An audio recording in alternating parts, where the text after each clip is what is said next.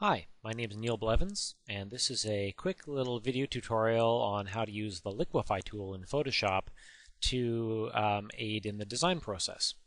So what we have here is just a real quick 2-minute sketch I did using pencil on copy paper, nothing special.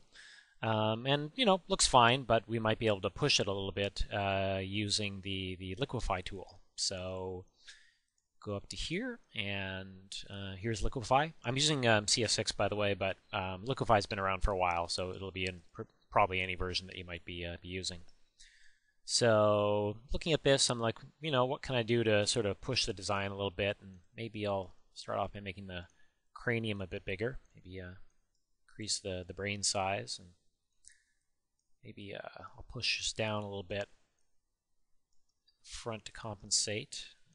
Looks like the eye is now a little weird, so let's fix that.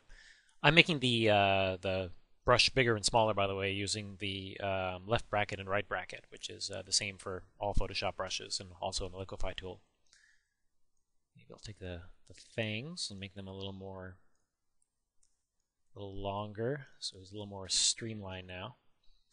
And then see what we can do with these tentacles. Like, this tentacle is okay, but maybe we can get a better curve going on here, something a little wavier, a more elegant curve than what I drew.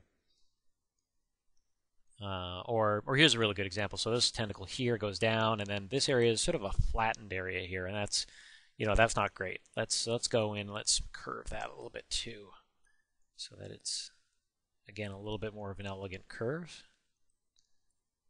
And tweak this guy here. Pull that out a little bit, and this looks like a good area to get, again, a bit of a better curve going here and there. Okay, so once I've done that, I hit OK on this, and there we go. That's the new version of it. So here, let me go back and forth. That's the original. That's the new version. The original and the new version.